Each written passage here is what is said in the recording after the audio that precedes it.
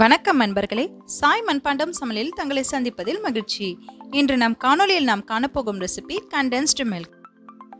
3 பொருளை வச்சு 3 நிமிஷத்தில் இந்த கண்டென்ஸ்டு மில்க் எப்படி செய்யலான்னு பார்க்கலாம் வாங்க. இதுக்கு நான் 100 கிராம் அளவுக்கு ஹோம்மேட் மில்க் பவுடர் எடுத்திருக்கேன். மில்க் பவுடர் எப்படி வீட்டிலேயே தயாரிக்கிறதுன்னு நான் இதுக்கு முன்னாடி ஒரு வீடியோ போட்டிருக்கேன். நீங்கள் பார்க்கலன்னா டிஸ்கிரிப்ஷன் பாக்ஸில் லிங்க் கொடுக்குறேன், அதை பார்த்துக்கோங்க. நான் மில்க் பவுடர் ரெடி பண்ணும்போது இதில் சர்க்கரை சேர்த்துருக்கேன் நான், அதனால் இப்போ நான் தனியாக சேர்க்கலை.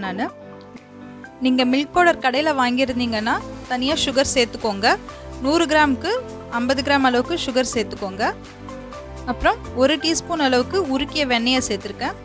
வெண்ணெய் சேர்த்தா தான் நீங்கள் கடையில் வாங்குற மாதிரியே வரும். இப்போ ஒரு 25 ml போல் பால் சேர்த்துக்கோங்க.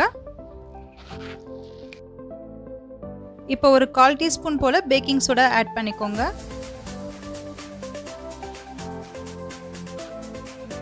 இப்போ இது எல்லாத்தையும் மிக்சியில் போட்டு நல்லா அரைச்சி எடுத்துக்கோங்க, ஒரு ஃபைன் பேஸ்ட்டாக.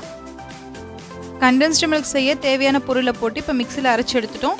இதை நீங்கள் ஸ்டவ் ஆன் பண்ணிவிட்டு ஒரு பேனில் ஊற்றி 1 நிமிஷம் போல் ஹீட் பண்ணி விடுங்க. ரொம்ப கொதிக்கக்கூடாது, ஒரே நிமிஷம் சும்மா சூடாகிறதுக்கு மட்டும். கொஞ்சம் சூடானதுமே லைட்டாக கலரி விடுங்க.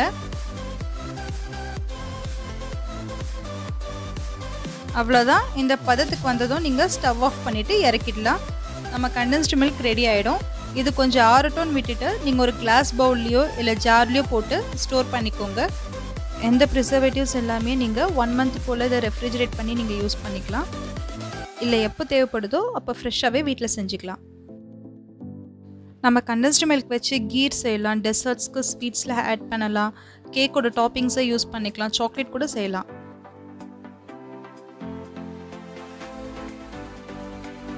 கடையில் இது வாங்கினோன்னா கொஞ்சம் ரேட் அதிகமாக இருக்கும். இதே நம்ம வீட்டில் பண்ணோன்னா குறைந்த பட்ஜெட்டில் நிறைய செய்யலாம்.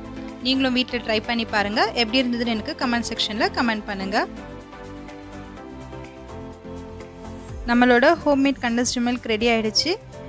இது கொஞ்சம் ஆற விட்டு எடுக்கும் போது திக்னஸ் வரும். உங்களுக்கு இப்போ பார்த்தா தெரியும், நம்ம ஃபஸ்ட்டு பாட்டிலில் இருந்த திக்னஸ்க்கும் இப்போ இருக்கிற திக்னஸ்க்கும் ஆற கடையில் வாங்குற அதே கன்சிஸ்டன்சி வந்துடும். இந்த வீடியோ உங்களுக்கு கண்டிப்பாக பிடிச்சிருக்கோ, பயனுள்ளதாக இருக்கும்னு நினைக்கிறேன். அதனால் எல்லோரும் மறக்காமல் லைக் பண்ணுங்கள், உங்கள் ஃப்ரெண்ட்ஸ் அண்ட் ஃபேமிலிஸ்க்கு ஷேர் பண்ணுங்கள். அடுத்து என்ன டிஷ் செஞ்சு காமிக்கலான்னு கமெண்ட் பண்ணுங்கள். மறக்காமல் சப்ஸ்கிரைப் பட்டனும் கிளிக் பண்ணிவிடுங்க. கூடவே நோட்டிஃபிகேஷன் பெல்லையும் கிளிக் பண்ணிக்கோங்க. தேங்க்ஸ் ஃபார் வாட்சிங் சாய் மண்பாண்டம் சமையல். மீண்டும் அடுத்த வீடியோவில் சந்திக்கலாம். நன்றி, வணக்கம், பாய் பாய்.